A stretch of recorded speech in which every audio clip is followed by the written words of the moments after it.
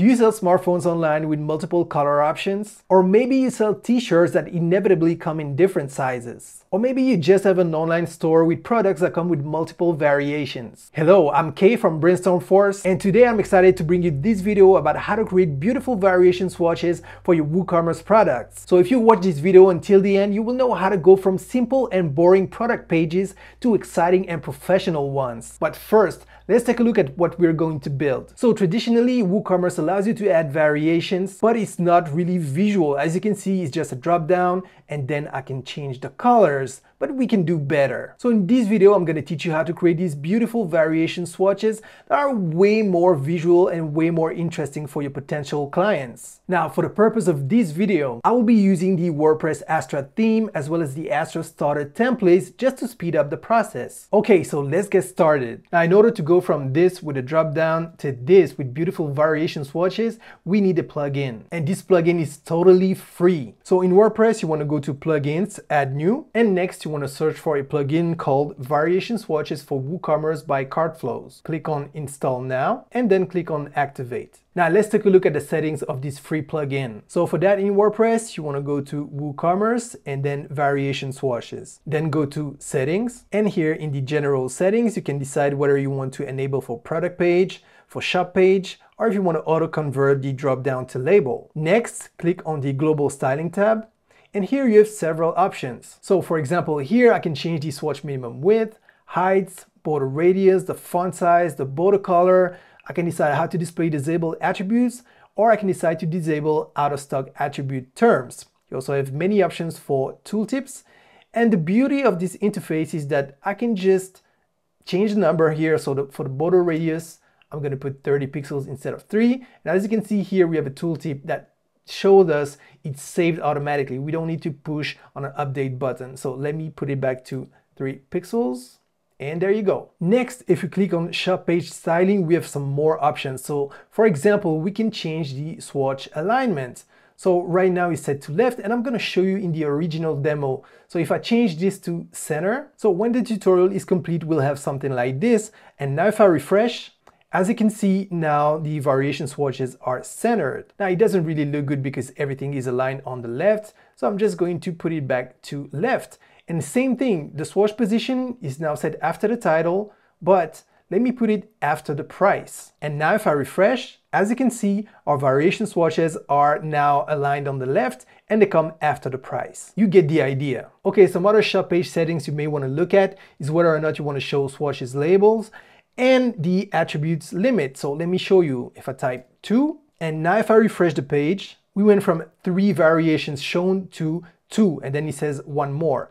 And if I open the product page, then it shows all the attributes. Now this is done so that if you have a lot of attributes, you don't want them all stacked on the shop page. So you can decide how many you want to show on the shop page, but then fear not, because when you get to the product page, you get all the attributes displayed. Okay, so let's put it back to 3. Okay, I was showing you this from the final and complete demo, but now let's go back to our initial demo where we still got work to do. Now, because we want to create a product with multiple variations, we need a way to differentiate each variation. And for that, we're going to add what we call an attribute. So with WooCommerce installed, you want to go to Products, Attributes, and we want to create our attribute. It's going to be color, and then the slug is going to be the same but in lowercase.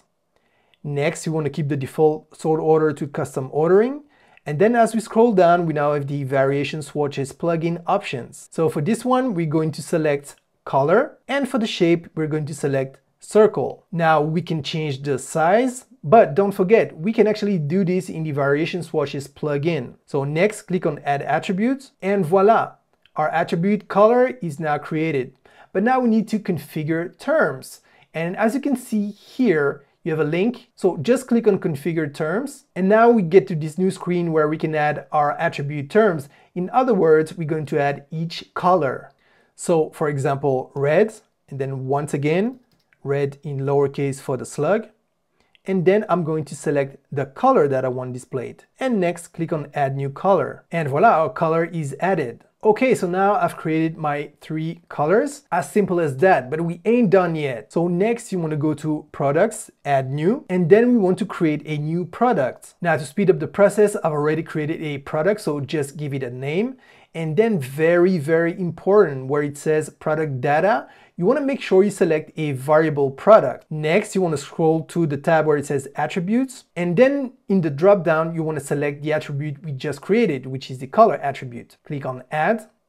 And next, where it says select terms, you want to click there. And as you can see, it found our terms, red, green, and blue. Or you can just click on select all. And as you can see, it added all the terms automatically. Next, you want to click on use for variations and click on save attributes. Great. Next, you want to go to the variations tab. Now, because we ticked the second box, it automatically created 3 variations, but it says 3 variations do not have prices, but we're going to take care of that. Now, just a word, in case you don't find these variations created automatically, you can just click on this drop down, and then you can select the option create variations from all attributes. But in our case, it worked fine. So let me click on the first variation, which is the red variation.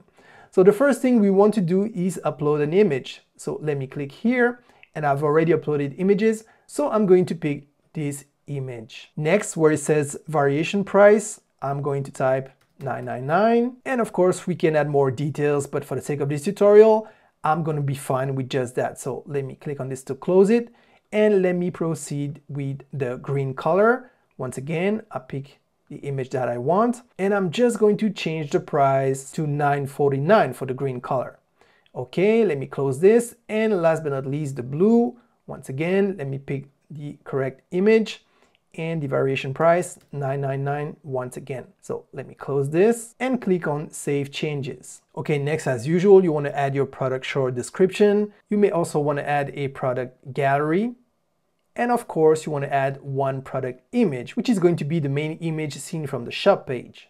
And once you're happy with it, you just want to click on Update, or in your case, Publish if you're publishing a new product. Now, before we move on, there's something I want to show you. So if we go back to Products, Attributes, if you want to edit an attribute, all you have to do is hover over the text and click on Edit, and you will land here where you can change the basic settings. But now if you want to edit the terms of this attribute, there are 2 ways. Either you click on Configure Terms, or you click straight on the name of the attribute, and you will land here. And once again, you can edit each term by hovering over the name of the term and then click on Edit. Make your changes and then click on Update. Okay, now let's take a look at what we've built. So we're here on the page of the product we just built, and as you can see, we have these beautiful swatches.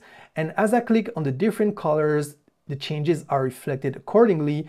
And even the price, because if you recall, I put a different price for the green color. And now all we need to do is click on Add to Cart, go to the checkout page, pay for the variation we chose, and voila. And by the way, if you're wondering why this checkout page is different from the default checkout page from WooCommerce, as you can see here on top and here on the right, we got the testimonials, we got the money back guarantee label. Well, this comes from CartFlows. And CartFlows actually comes with free and pro templates. And if you're interested about what CartFlows has to offer, you find the link in the description below. Now, what if you have a store where you sell t-shirts or sports jersey, and this time the differentiator is the size. So small, medium, large, extra large, and so on. We would use the same process, but with a few changes. So in products, attributes, this time we would create an attribute called size. And if we click on edit, you can see that for this attribute, for the type, I've chosen label instead of color or image. And when it comes to the terms, instead of red, green, and blue,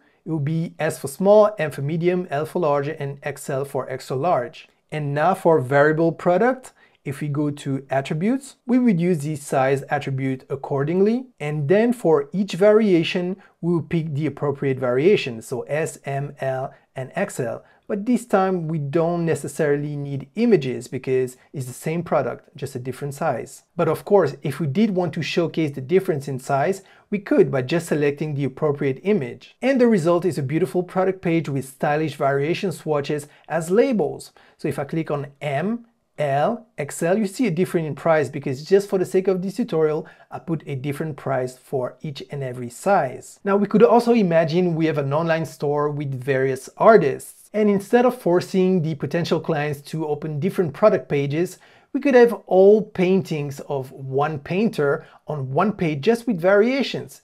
And as you can see, as I change and click on each different variation, the price changes, making it very convenient for potential buyers to see all the art pieces of one specific artist. And as you can probably guess by now, we would create a new attribute per artist, but this time the attribute type would be image. Then we would configure the terms by adding all art pieces for one specific artist and attach one image to each term. Then all we would have to do is to select the correct attributes, add the variations, correct price, images, and voila. So as you can see, the possibilities are endless. So if you followed along, you should now be able to create beautiful color swatches to help potential clients differentiate one product's color versions, or create gorgeous text swatches to help potential clients differentiate one product's different sizes, and even create image swatches to help potential clients go through a specific portfolio without needing to open various product pages. And by the way, if you need a text reference, we'll link a blog post in the description below. Now, if you enjoyed this video, please give it a thumbs up because it encourages us to create even better content to serve you. And also make sure you subscribe and hit the notification bell so that you don't miss anything. Now, on a side note, we can't wait to see what you're going to build with what you learned in this video.